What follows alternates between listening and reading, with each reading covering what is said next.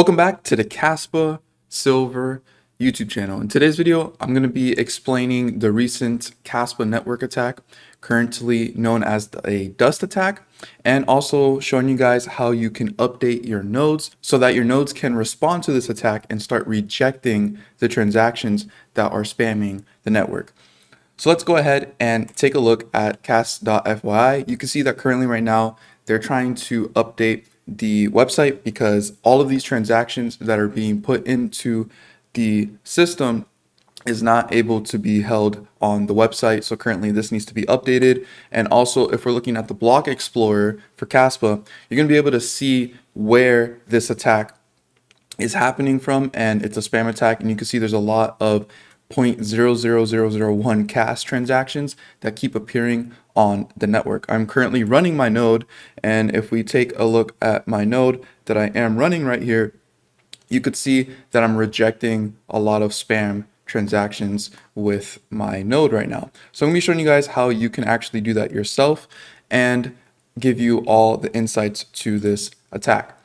So Shy over here says, CAS node operators, especially mining nodes, please update your node to the following version as soon as possible. Please contact any miner or pool operator you know and make sure their nodes are updated.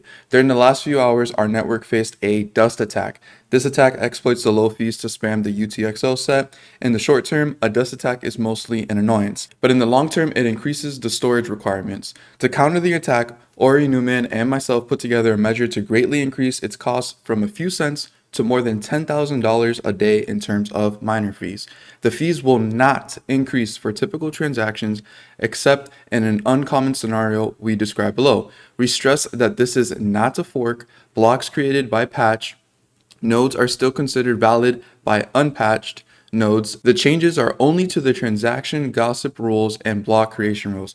Consequently, the effectiveness of the measure is directly proportional to the fraction of miners in terms of hash rate who updated their nodes. However, non-mining nodes should also update to avoid propagating adversarial transactions.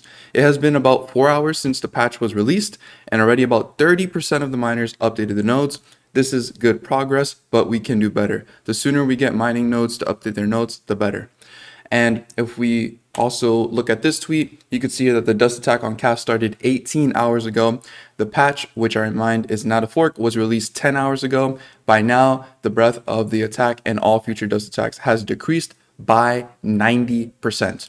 Hopefully, we will say 99% by tomorrow morning. So this currently came out 11:31 a.m. Eastern time today. So already 90% of the spam attack has been decreased, but we still need everyone to hopefully come to consensus and update their nodes.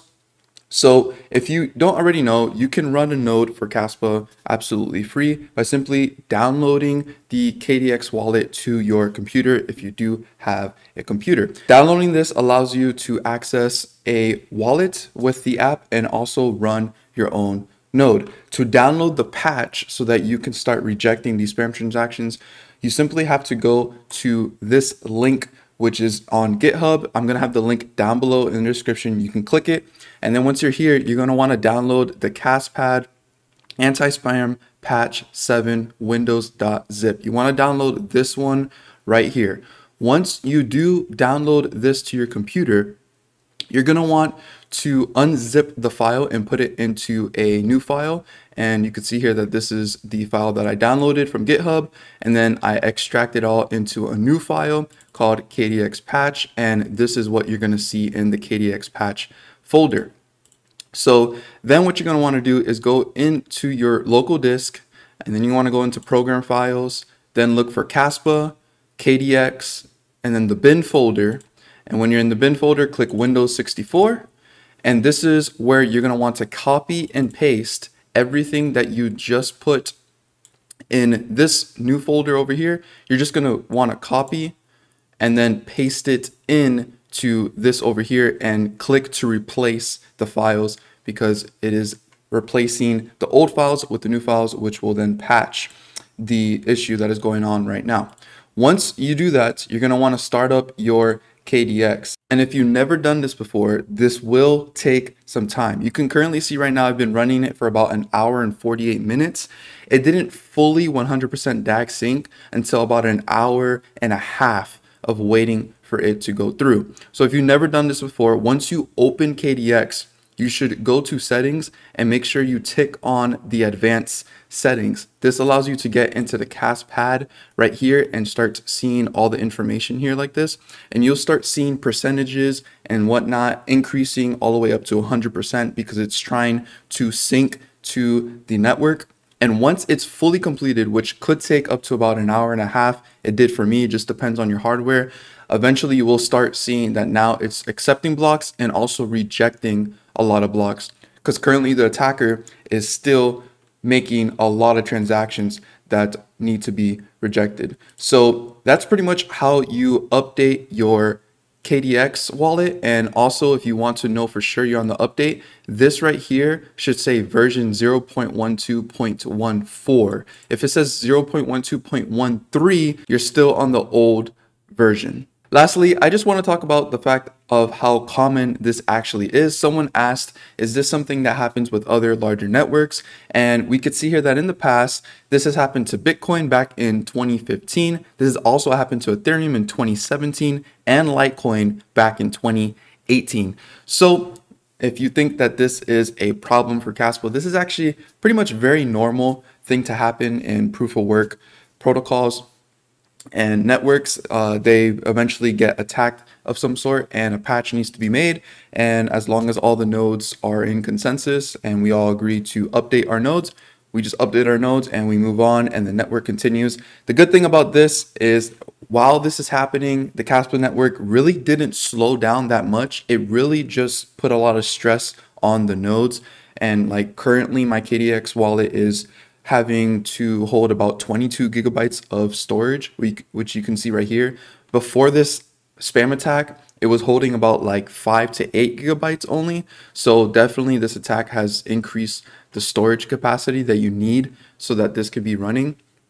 But as long as we are patching this out now, it's going to prevent this from becoming way worse in the future. We don't want nodes to require a lot more space, because then that would require nodes to be needing a lot more higher priced hardware, which will be a more barrier of entry and decrease decentralization. So this patch was really, really quick. They did a good job. I remember right when someone mentioned it in the Discord, the devs were pretty much in there within 30 minutes already trying to find a solution, working all night last night. So really good for the Kaspa network. This really doesn't mean anything for you who are just holding. This is just something that does happen with networks, and Kaspa actually is handling it really, really well. I also want to quickly mention, if you need any type of assistance, you can definitely join the Kaspa official Discord to get assistance with other hardware that you may be using, because I know not everyone uses a Windows computer like myself. There are the other zip files for OS X and Linux. So if you are using any of those other hardwares, you can definitely join the Discord and ask questions if you do need assistance with those. But if you are trying to patch this, I am assuming that you pretty much have a good understanding with how to do this. But if you do need more assistance, definitely check out the official Kaspa Discord for more help. So I hope you guys enjoyed this video.